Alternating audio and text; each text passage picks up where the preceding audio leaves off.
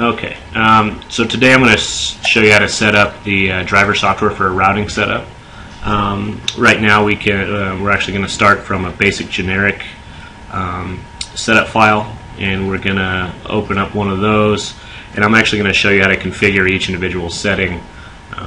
So if you end up without one of these for some reason, you can start from scratch.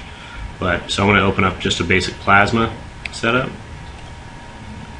I'm going to save that. And so we're actually going to configure a Z-axis setup file from scratch. So we're going to go into our edit screen. We're going to start off on motor signals. We're going to make sure our Z-axis is turned on right here. We're going to go into our basic definition, make sure our Z-axis is selected in the route there. From the machine type, we're going to turn on router, and we're going to determine the max axis movement that the axis can move, so 7.5 inches, which would be the recommended length for the Z. We're going to check our drive parameters and make sure our gear ratios are correct. We're going to also check our feed rate ramping, which is very important. This is all the numbers from Z-axis that we sell.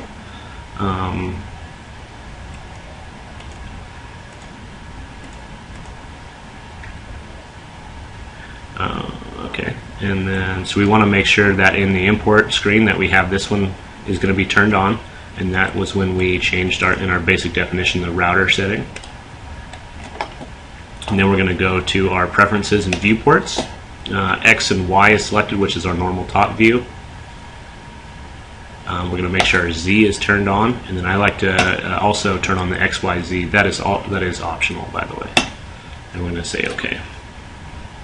I'm going to reset coordinates, and so now we have our Z-axis, which is going to show us the height of the bit. This is our XY top view on the screen. This is our Z and our X and Y. If you actually click in this with the left mouse button, hold down Control, and with the right mouse button you can actually pivot the screen, which is really handy if you want to jump to a line or kind of show you where you're at in a sense of depth. So we're going to start off drawing up a part. This is actually going to be just a basic part I was working on, but I don't really like this setup on it, so I'm going to start again, or just start from basic. All I'm really going to do is drop a circle in the center of this hole here. The way I centered that was CE, as in center everything.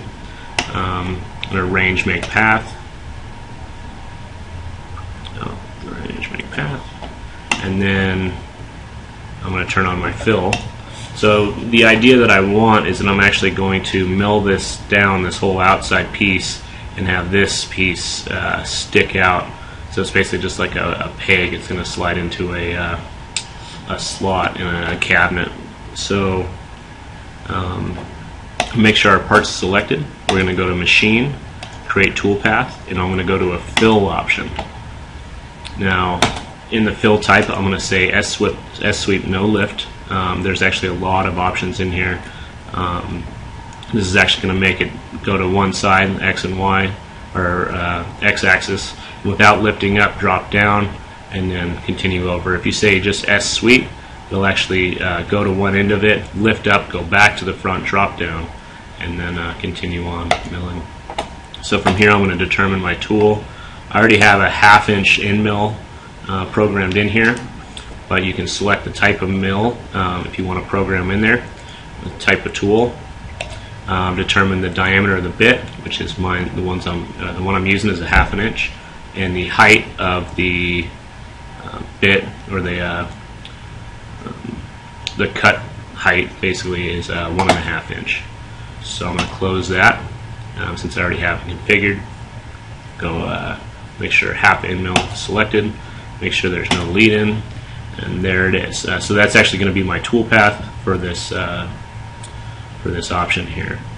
Now I need to export my tool path, which I'm going to go just show tool paths only. It'll give me just the basic outline of where my bit's going to be. File export. I'm going to save this somewhere really simple to remember, which is going to be on my desktop. I'm going to make sure my selected box is selected and tool paths only. So So I'm going to call this part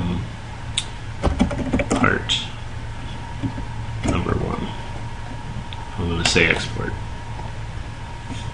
Now from the driver software, just like you would with Plasma or any other DXF, I'm going to go import DXF. I'm going to find my file, which I put it on the desktop. It's going to be part number 1, and say OK. It's going to ask you to save the G code somewhere. Again, I'm going to save it on the desktop, but you may want to save this in another folder or another file. This is basically the hard copy of the coding, which you can actually open up later. Once the configuration window comes up, we're going to input our feed rate, which I'm going to keep at 70. The plunge feed rate, I'm going to put at 35, and this is going to be all dependent on the type of bit you're using, type of material. There's actually a lot going into that. So the piece of material that I'm using is 1/2 inch, and I want to make 2 passes. But I'm going to go 3. No, sorry. It's a 3/4 inch piece, so I'm going to say my final down is 1/2 inch. 0.5. So it's going to be negative 1/2 inch. That's the farthest I'm going to go down with my part. And my incremental depth is going to be 1/4. So it's going to take 2 passes at a 1/4 inch depth to reach a final 1/2 inch depth. We're going to say OK. Everything looks all right. Scaling's correct, speed's correct, and I don't need any G code. And select OK. And then now you have your depth with your part. So it's actually the first step is dropping down 1/4 inch.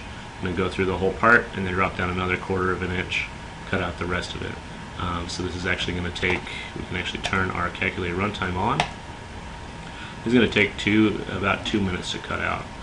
So from here we'll make sure our 0 is set, and